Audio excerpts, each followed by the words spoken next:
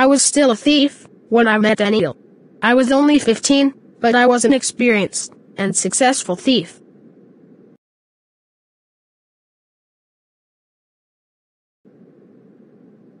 Eniel, a 25-year-old fellow, was watching a wrestling match. He looked kind and simple.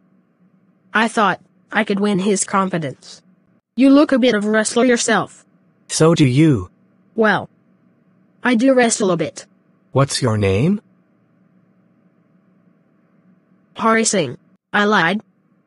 I took a new name every month. That kept me ahead of the police and my former employers. Hello again. I want to work for you. But I can't pay you. Can you feed me? Can you cook? I can cook. If you can cook, then maybe I can feed you. He took me to his room, over the Jamna sweet shop, and told me I could sleep on the balcony. At night, I cooked the meal.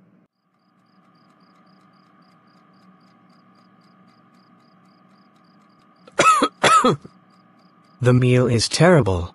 I'll have to give it to a stray dog. You don't know how to cook. You're off. But I just hung around, smiling in my most appealing way.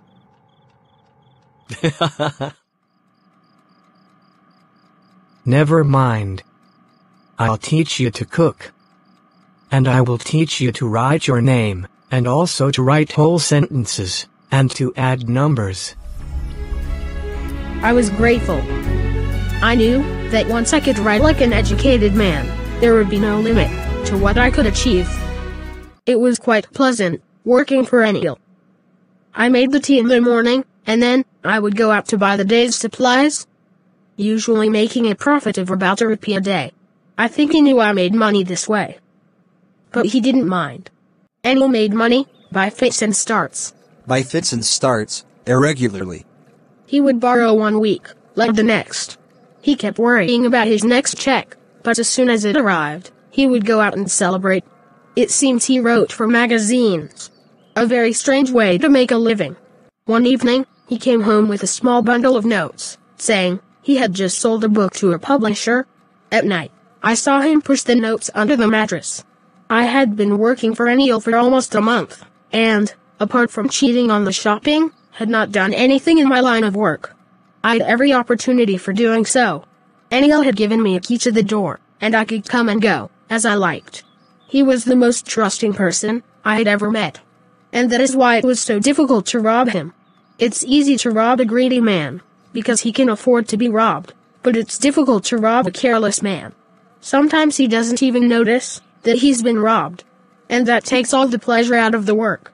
I thought, I haven't done any real work for a long time. And if I don't take the money, he'll only waste it on his friends. After all, he doesn't even pay me. Eniel was asleep. If I took the money at night, I could catch the 10:30 express to Lucknow. My hand slid under the mattress, searching for the notes. When I found them, I drew them out silently. On the road, I began to run. I had the notes in my waist, held there by the string of my pajamas. I slowed down to a walk and counted the notes. 600 rupees in 50s. I could live like an oil-rich Arab for a week or two. When I reached the station, I did not buy a ticket, as usual. The Lucknow Express was just moving out. The train had still to pick up speed and I could jump into one of the carriages. But I hesitated, for some reason, I can't explain. And I lost the chance to get away. When the train had gone, I found myself standing alone, on the deserted platform. I have no idea where to spend this night. I have no friends, as friends are more trouble than help. And I don't want to make anyone curious by staying at a hotel nearby. The only person I know is Eniel. Slowly, I walked through the bazaar.